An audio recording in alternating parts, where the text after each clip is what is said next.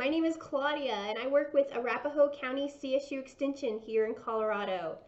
We are getting ready to start our STEM kitchen science experiment. So we're in my kitchen and we're going to be doing some fun science experiments that you guys can do at home with some household items that most all of us have inside our kitchens or pantries or various locations in our house. So we look forward to doing some fun experiments with you.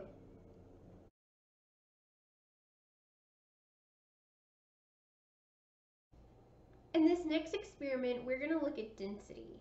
So we're going to create a lava lamp.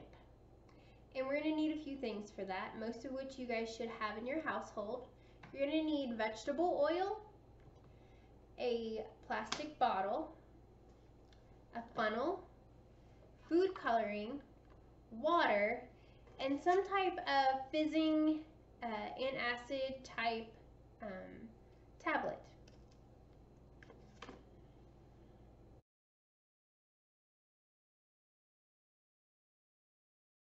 To start off with this experiment, we are going to put a little bit of water into our plastic bottle. So we're going to fill it up probably about 1/4 of the way, so not a whole lot. So I'm going to use my funnel and pour my water in there.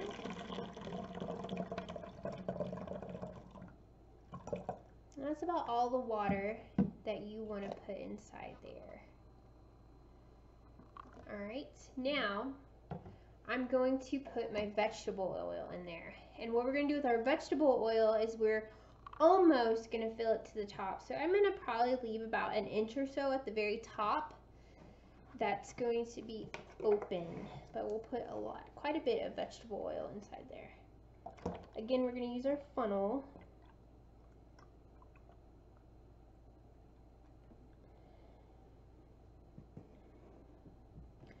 So as you can see, our oil is coming to the top of our bottle, whereas our water is still down here in the bottom.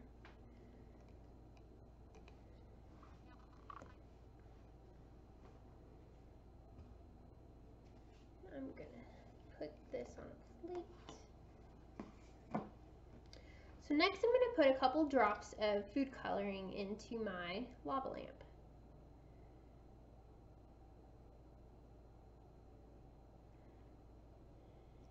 You can see that food coloring is going to the bottom of our bottle.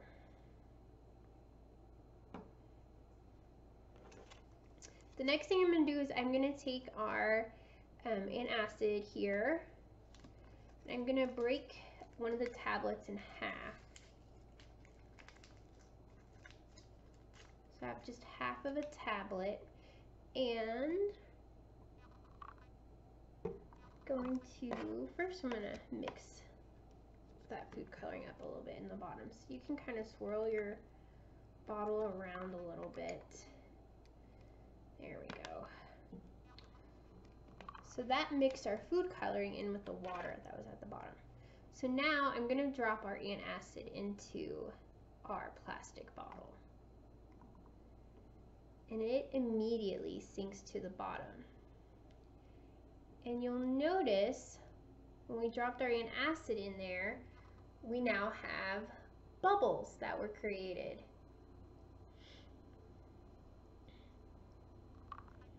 So this is our lava lamp.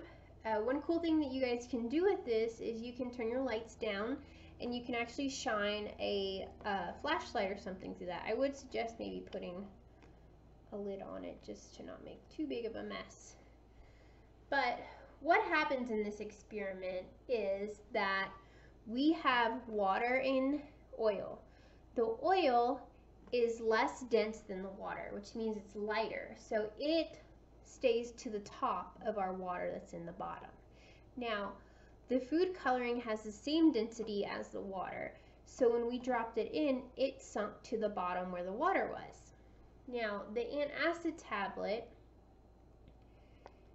it creates a bubbling effect because it reacts with water.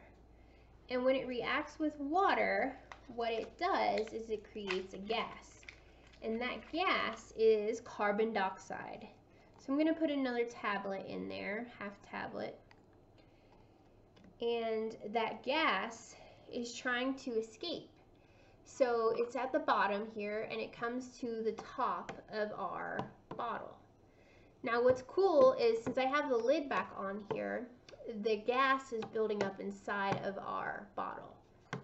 So I'm going to release some of that so our bottle doesn't explode. But from this experiment, you can just see those droplets of the water coming up with that carbon dioxide gas. And you have your very own lava lamp.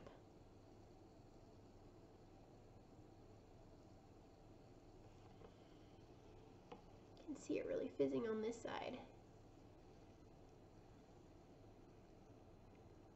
Feel free to take pictures of your experiments that you guys are doing at home and share them on our Arapahoe County 4-H Youth Facebook page. We'd love to see what you guys are doing out there.